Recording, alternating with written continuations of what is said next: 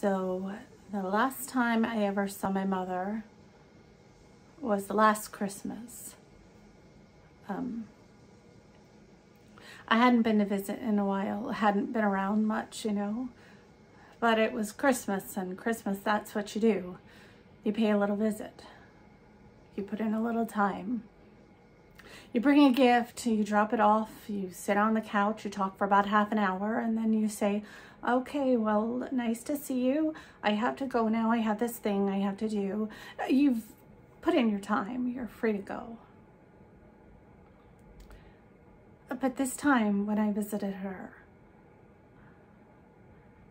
she just looked bad. She had this massive bruise down the side of her face, and it was just really bad. And at first I just said nothing. I just stared at her. But eventually I said something. I don't remember what, probably Merry Christmas, because that's what you do. But then I sort of asked what happened to her face. And she said she fell. And I asked when, and she said she didn't remember.